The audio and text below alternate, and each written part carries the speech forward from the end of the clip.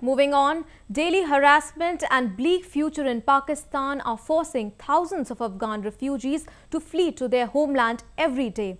But their turmoil does not end here, as many have no homes and support system to live in the war-torn country. A report. Thousands of Afghan refugees line up at the United Nations Reception Center in the outskirts of Kabul, waiting to be repatriated after having lived in exile in Pakistan for decades.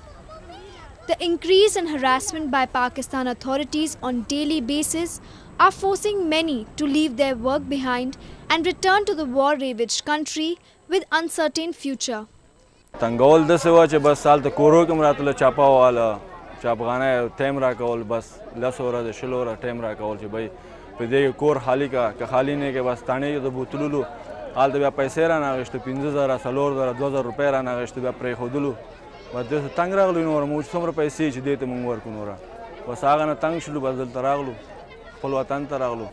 Although they are returning to their homeland, the refugees are in dire need of help with food and shelter as the harsh winter months approach. Of course, there are many challenges.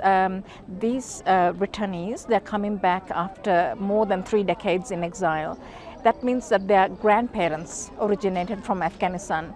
So they don't know Afghanistan as their home country. So it will take a big adjustment for them. They may lack the community links at the moment. So one of the key issues is, where will they live? Despite many international organizations citing concerns over Pakistan's new repatriation plans, Islamabad has stepped up pressure to send people back. According to the UNHRC figures, the number of assisted returns jumped from 1,433 in June to 60,743 in August this year.